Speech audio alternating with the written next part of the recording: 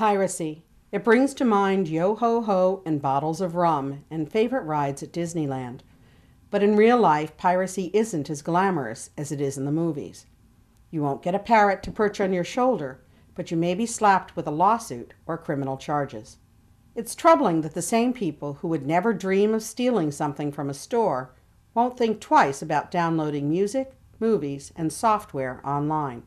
Understanding what is legal and what isn't when it comes to downloading media isn't easy. Wired Safety has a guide on downloading music for parents and one for teens. It answers most of the questions we all have and is available online without charge at our site.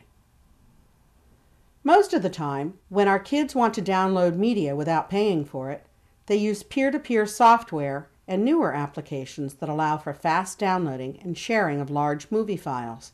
There are many websites that provide their own versions of peer-to-peer software and allows you to open up a portion of your computer to other computers using the same software. When you think you're searching a peer-to-peer website, such as Kazaa, you're actually searching the computers of their users. Their software connects the two computers and allows you to search which files are being shared from those computers.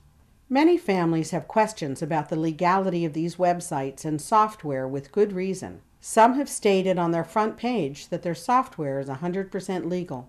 This is technically correct, but has caused considerable confusion.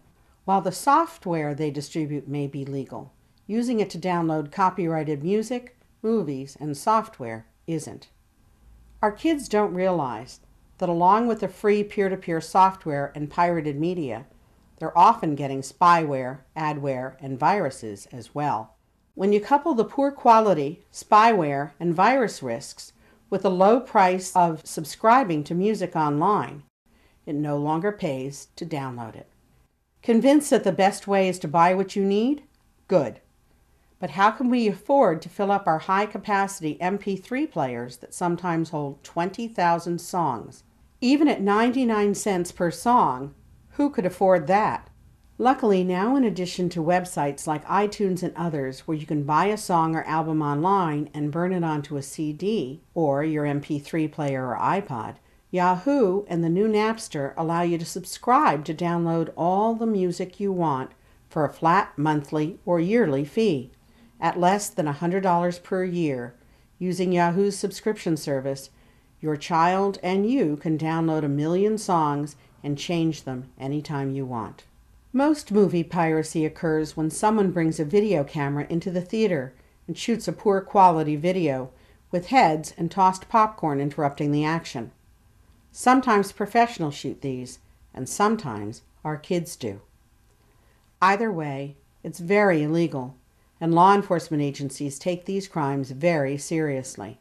We need to teach our kids and remember ourselves that being good cyber citizens and ethical requires that we do what is right, even if no one is looking.